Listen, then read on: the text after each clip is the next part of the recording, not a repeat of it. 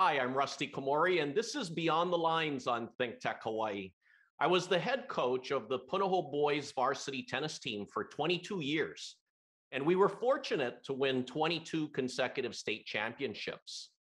This show is based on my books, Beyond the Lines and Beyond the Game, and it's about leadership, character, and creating a superior culture of excellence.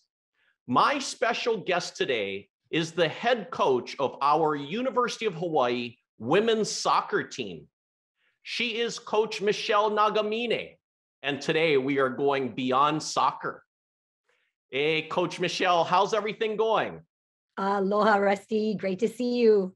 Now, I know that your nickname is Bud, so I'm going to refer to you as Coach Bud because that's what everybody calls you, right? Correct. Now, Absolutely correct. Coach Bud, tell me about your background growing up. Well, let's see. I graduated from Kamehameha in 1986. So I was a lifer there from kindergarten all the way through my senior year. I grew up in Pearl City and actually begged my mom to let me go to Pearl City High School where all my friends were. But because I had been at Kamehameha for so long, I ended up staying there, and rightfully so. I mean, it was the best decision for me ever. I think I actually just wanted to sleep 45 minutes longer in the morning, which is why all of that argument with my mom started, because we live right down the hill. So I graduated from Kamehameha in 86. I went to Santa Clara University, played on the women's soccer team there from 86 through 90, and then moved home to work for a company called Data House to do some multimedia marketing at the time. My major in college was video production or TV production. So communication with a TV production emphasis. I actually wanted to be an MTV VJ, which is how I ended up, majoring in communication with a video emphasis, but that didn't really work out. So I ended up moving back home and started volunteering at Kamehameha with the varsity team up there back in 92. And then 93 took over as the head coach, and then all coach there all the way through getting hired at University of Hawaii. Well, Coach Bud, I think you would make a fantastic VJ for MTV for sure, without a doubt. Too bad MTV doesn't just show videos anymore. They do all these other things, but the music videos are lacking.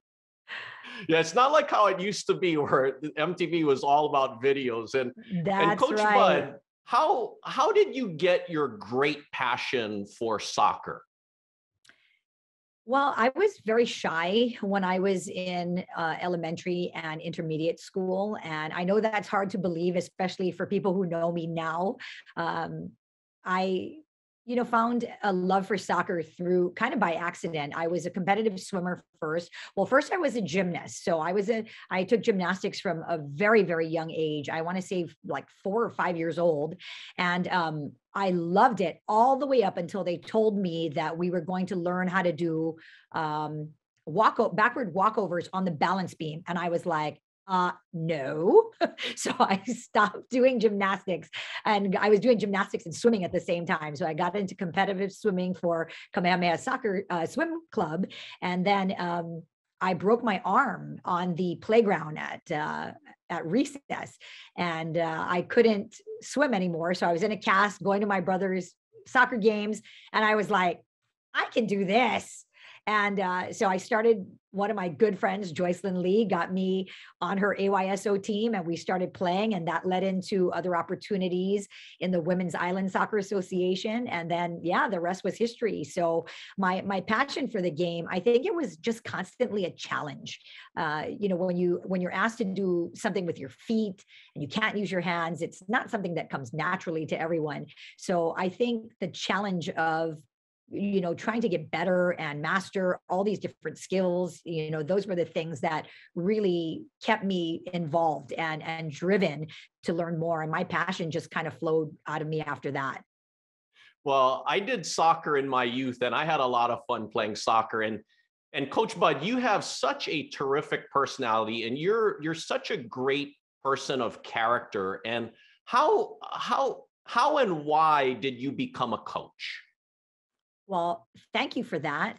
Number one, I became a coach because I think as a local girl growing up in Hawaii, there were a lot of pitfalls that I fell into. And although I was personally very driven and always, took a lot of pride in my work rate and my attitude and my ability to be a good teammate, those were the things that really were important to me, but there wasn't a lot of guidance because there weren't a lot of people really playing soccer at a high level. So I think I got into coaching because I wanted to try to help people, young women especially, avoid some of the pitfalls that I fell into while I was growing up. And that drove me to get involved at Kamehameha. And it also drove me to get involved at Leahi Soccer Club. And then ultimately, I think all of those things just kind of helped us become better, become, I would say, like, not better, but it helped me aspire to a different level, so the college game really did appeal to me after that. Well, I love watching your teams play, and you've created a culture of excellence with your teams. And what kind of disciplines do you focus on in building your teams every year? Well, I again, I thank you for that, but I look at sometimes people measure success based on winning and losing, and I found that it was very interesting that in your book you talked about success that was measured in other ways. The impact that you're making on people, the love that you're creating for the game, and I think when you talk about a culture of excellence, it can be both on and off the field, and there's no secret that I really wish I won more than we actually do at University of Hawaii. We don't win championships every single year. We don't win all the time. And I think what I take the most pride in is that my teams do extremely well academically, and we propel these young women through very adverse conditions, and they power through learning how to problem solve over the course of 4 years that they're with us.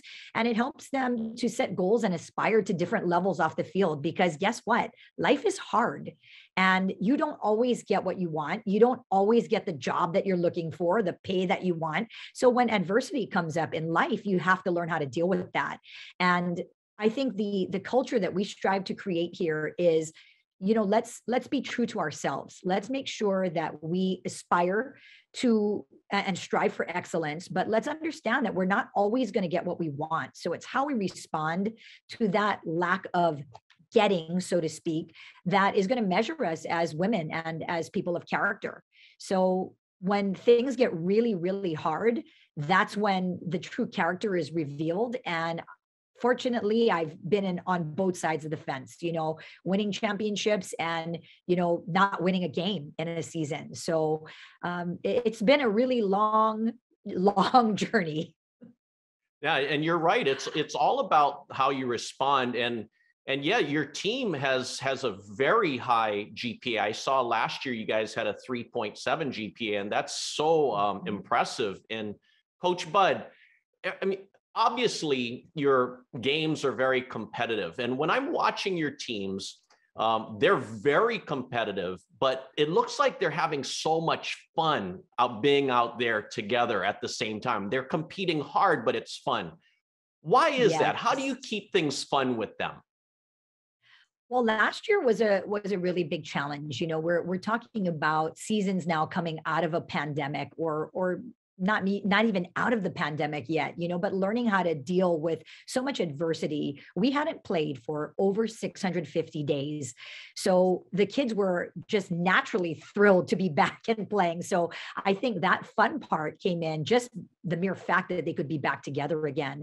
We did have a lot of restrictions on us. We couldn't play, full on 11 aside just yet, because we were coming back from a really, really long break off, and we didn't want to get anybody hurt. Then, there were contact rules where we couldn't be too close to each other. So doing socially distant soccer training, that was an adventure in itself, that I think the kids found a little bit weird, but very amusing. And then at the end, very frustrating. So, we went through a plethora of emotions, but I think what we tried to do was give them readings to help them deal with their emotions and their feelings. We talked about the power of positive thinking and seeing the glass as half full, and actually trying to be the coffee bean where we're going to be influencing our environment versus, being the egg that gets in the boiling water and cracks, or the carrot that gets in the boiling water that gets mushy. So, can you actually be the coffee bean where when the water starts to boil around you, can you influence your environment for the positive, and that was really tough to do when so many things were taken away from players. But I think focusing on things like that and enjoying our time together, that's how we really pulled each other through the season. It was tough to lose 5 games at the beginning of the season because, plain and simple, people couldn't afford to travel to Hawaii. So even the teams who could afford to travel, who had, fundraised for 2 years to come to one of our tournaments, they had to pull out. And they told me it was the optics. Their AD said, we're not going to send our women's soccer team to Hawaii in the middle of this pandemic. It's the optics are bad.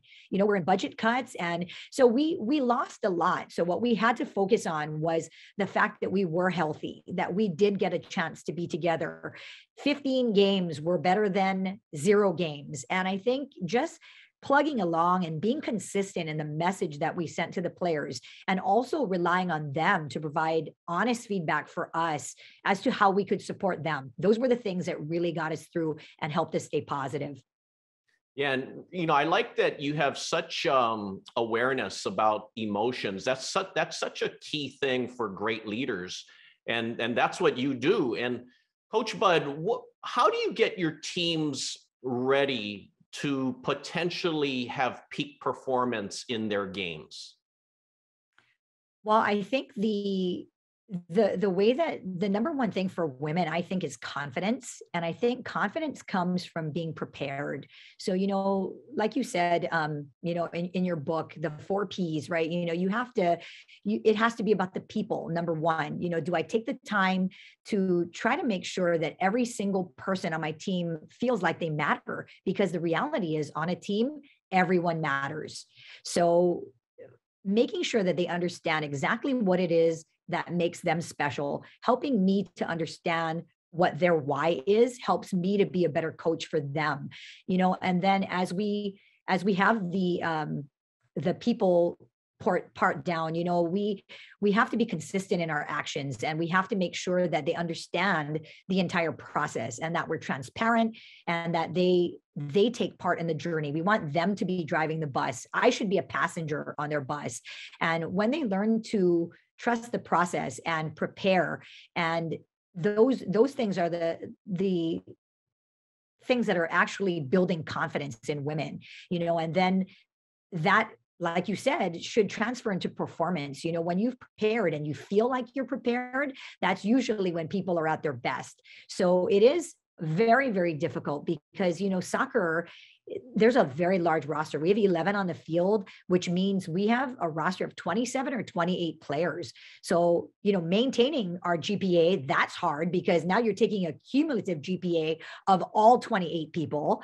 And then, keeping 28 people happy when 11 people play on the field at once, that's also very challenging. So people need to be clear about their roles. They need to understand, what they are, how they can be impactful. And, ironically, the board right in back of me, talks about the impact. And, when you do just enough to get by, you're going to set yourself up for success in a couple of different ways. If you're just doing enough to get by, you're not going to be successful or impactful because everybody else is pretty much doing the same thing as you. So what creates separation for you is something that makes you special. Are you, really technical? Are you super fast? Are you really strong? Are you good in the air? Do you have a skill set that not everybody has?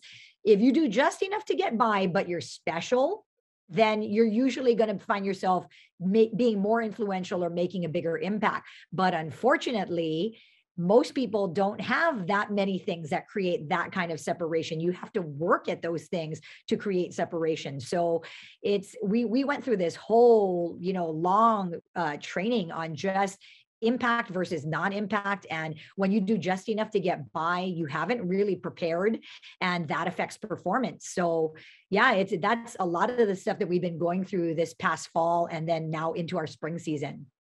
Well, I love hearing these insights from you, Coach Bud. And, I always tell my players, you're always in one of three situations. You're either winning, losing, or tied.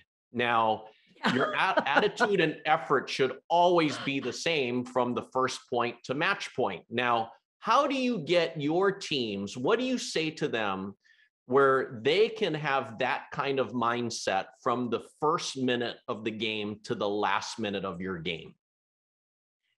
Oh, that's a tough one, because soccer is 90 minutes long. So, forgive the term, but brain farts are plentiful. And, sometimes what we've had to do is figure out for each player. There was one player I had who was very, very talented, but very emotional. And, when things didn't go her way, she started to internalize a lot of her emotions to where it would come out in a physical manner. You kind of like the Brendan Lee story that you talked about in your book, where the emotions just get the best of them sometime. And what I actually had to do for her was I had to call her to the side. I had to put my hand on her shoulder and say, reset. And, we want the players to own this process. This was her idea, not mine.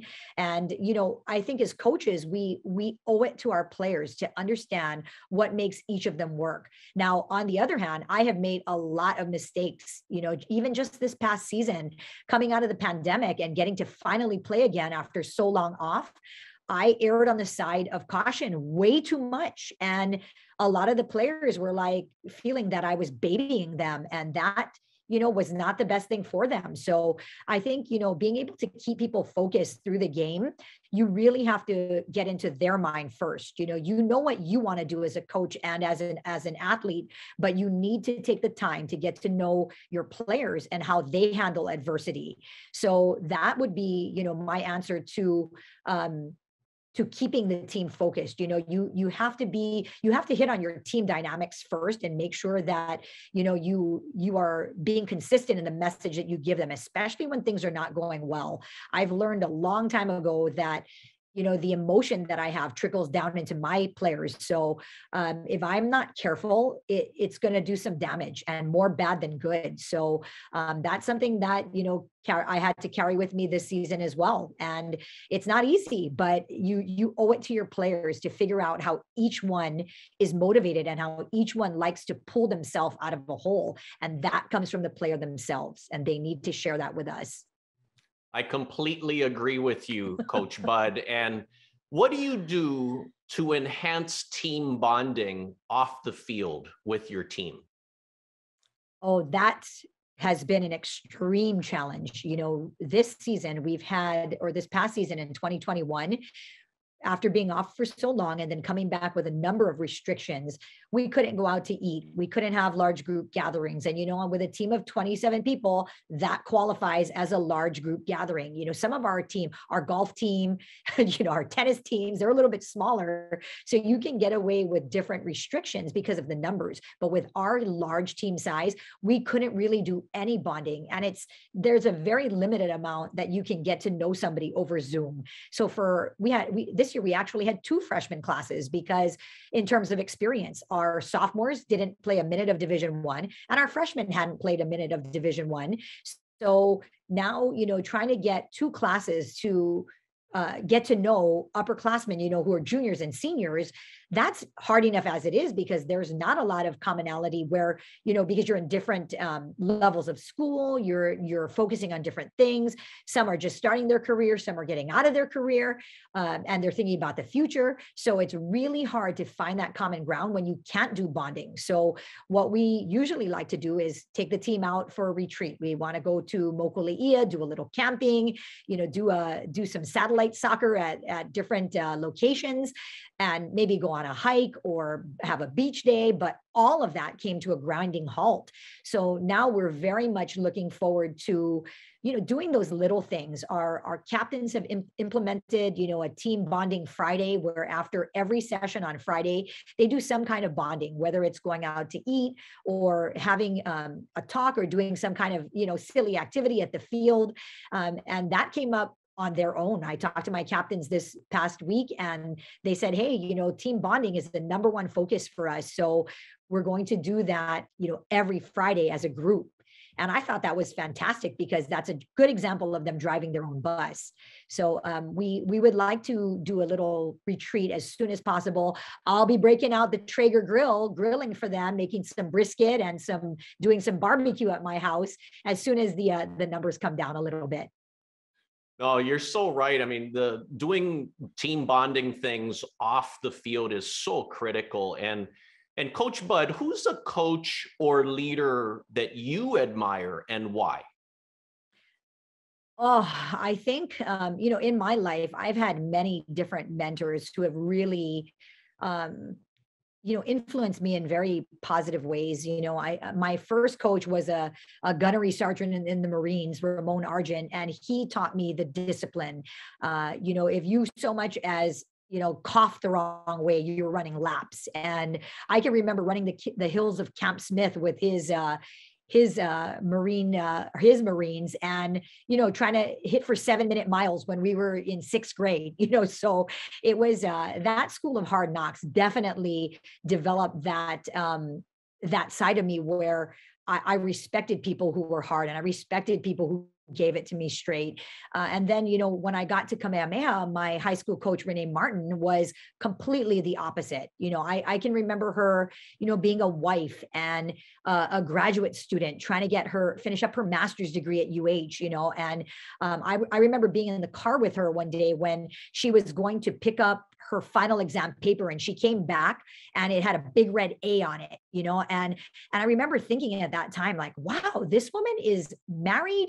She's getting her graduate degree. She's coaching us up at Kamehameha and, trying to start a career as an educator. So she was one of the people that kind of taught me, like, why not strive for everything? Why not try to get everything that you want? Why not? And so, I do have to give Renee props for that. And then, Jerry Smith, my coach at Santa Clara, was very influential on me actually becoming a coach. He showed me how to build something from nothing. And, he came in the spring of my freshman year.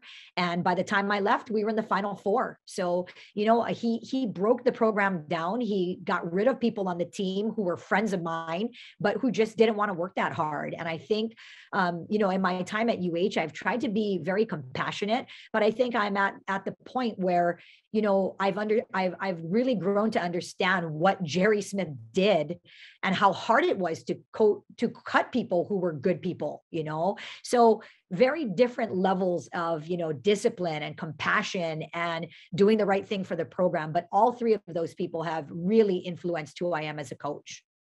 I like hearing that as well. And Coach Bud, I want to talk to you more about my books. You mentioned earlier about the 4 Ps, and I like that you have empathy for your players and your players know that you have empathy for them. That's a key thing.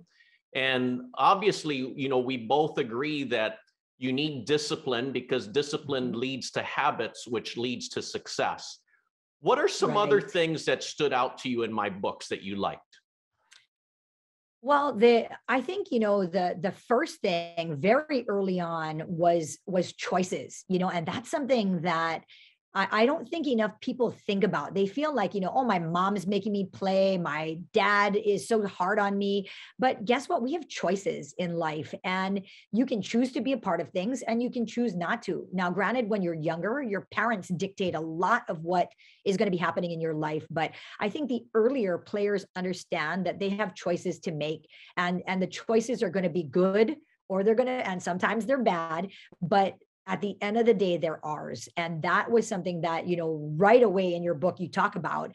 And, I think that knowledge is power. That's something else, that really spoke to me. And I think the learning from our mistakes and, not understanding that failure is not a bad thing. You know, you're not going to win all the time, but what are we going to learn from these experiences where we're missing the mark a little bit, you know? And I think you had a quote in there, you know, about you know, when you're failing, it gives you an opportunity to have an intelligent response to change things, right? And to start all over and hit the reset button. And that is really, really important in athletics. So but the 4 Ps, they really, really did. That was the most important thing, I think, for me, when you outline, you know, people and defining your purpose and trusting the process and identifying what that process is and making sure that you fine tune that process, because your people are going to change every single year. So it's up to you to figure out what makes them tick and how you're going to motivate them, you know. And then lastly, that performance factor. So those were, I think, the consistency, you know, in your actions and just how you respond to things. And I really liked how, you know, failure is not a bad thing. It's something that we can take, you know, that's going to teach us. And that was just fantastic. Coach Bud, you're going to be my promoter for my books. I mean, that's absolutely terrific right there. And I'm glad that you mentioned all of those things, because those things, I mean, that's so necessary for success and for performance or to get the results that you want. And I want to ask you, Coach Bud, you know, a lot of players or a lot of employees, they don't really know sometimes what the leader goes through. What are some challenges that you deal with as a coach? I think my challenges, especially as I get older, I found that, you know, when I was a younger coach, I had, you know, an ego that, you know, drove me to think that I was only going to be a good coach if I won all the time. And it, you know, you're dying to prove yourself as a young coach. So sometimes you think about cutting those corners to get you to a point where you're just going to win. But then we understand as we get older that winning is not sustainable when you cut corners like that. And just when you think you figured something out, the kids change again. And, you know, one of the biggest challenges for me as I get older is really remembering that no matter who these kids are, we're all the same. You know, people always talk about like, oh, the millennials this, millennials that. Oh, give me a break. We were driving our parents crazy as they drove their parents crazy. You know, so it's not about the millennials. It's about the generations as the world changes and it gets more technical and you know, there's so much more savviness in the kids than we had because of the advances in technology. We have to adapt as coaches. And I think I struggle with erring on the side of caution too much. I think I've had a tendency to overthink things and maybe baby the kids a little bit, you know, and I think I need to give them more credit that they're actually more resilient and tougher than we think, you know. But I found that I only do that once I got past 45, 46 years old, because as a 30-year-old coach, I never did that. So keeping myself in check, that's a big challenge. Well, Coach Bud, I love hearing all of these insights from you. And, you know, it just goes to show that you're such a great leader with an impressive, positive energy personality. And I can see why you've created such a great culture of excellence with your teams. And I really want to thank you for taking time to be on the show today. Well, thank you, Rusty. It's been very, very enjoyable. And I really, really did enjoy your book. So thank you so much for sharing with all of us, you know, at University of Hawaii. I thought it was just amazing that you took the time to sign, you know, copies for every single head coach. I mean, it was just phenomenal. So thank you. Thanks, Coach Bud. And thank you for watching Beyond the Lines on ThinkTech Hawaii. For more information, please visit rustykomori.com, and my books are available on Amazon and Barnes & Noble.